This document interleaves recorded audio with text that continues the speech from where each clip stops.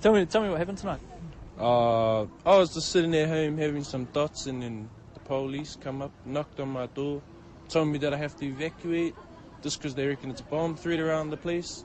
And I just tripped out and I was like, oh shit. He's no winning phenomenon yet, but a pioneer may tell you he's an anonymous bomb threat who just hasn't been switched on yet. Cause his concept has that thing you know that's needed for longevity. Play that sound in 20 years from now, get the same object. What you feel, what the ear detects is real. What the mind can calculate is something gifted that nobody else could steal or recycle. That you know exactly who's behind the wheel. He's no stranger to the opportunity of record deals. He's a patient analyzer, he's a fool, getting wiser. He's an MC with a voice, no more don't you, no synthesizer. Just a mic and a wife that every male like, and every girl just wanna fight when they see her out at night. They can say he ain't as tight as other rappers if they like, but they can never ever say that what he's saying isn't right. That's right, a bomb threat, dynamite when he bite the mic, so he's just waiting slightly out of sight with his thumpies on the light, waiting for the go ahead. The time is right, so whether it be day or night, a blinding light will blind the sight of any music type.